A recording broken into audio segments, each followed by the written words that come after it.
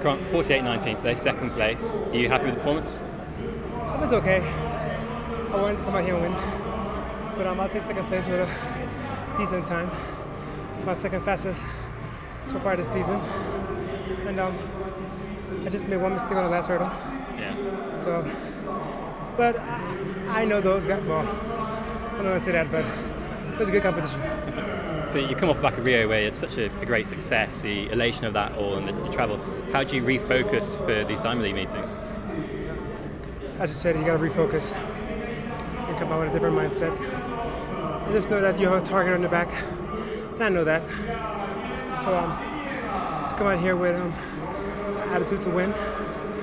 I know Zurich will be much better, so I'm ready for that. So technically, between now and Zurich, is there anything you're going to change, anything you're going to work on? I'm just a mental focus for the last hurdle. And I'm trying not to switch the legs.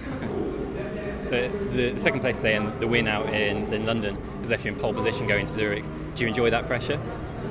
I enjoy a lot of pressure. You know, I strive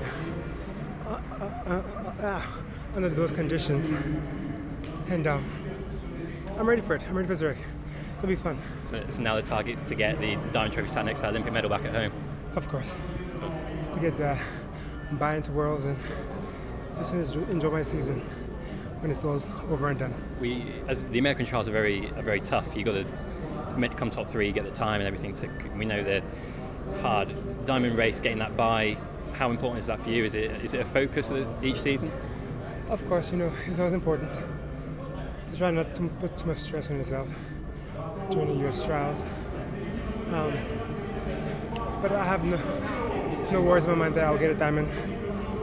Just come out here well in Zurich and I'll execute my plan. If you do win in Zurich next year, could we see you trying a few different events in the build-up to the US trials, keeping yourself fresh? Yeah, probably do like maybe a 400 here and there, but that'll be fun. Okay, well, Wednesday and good luck in Zurich. Thank you.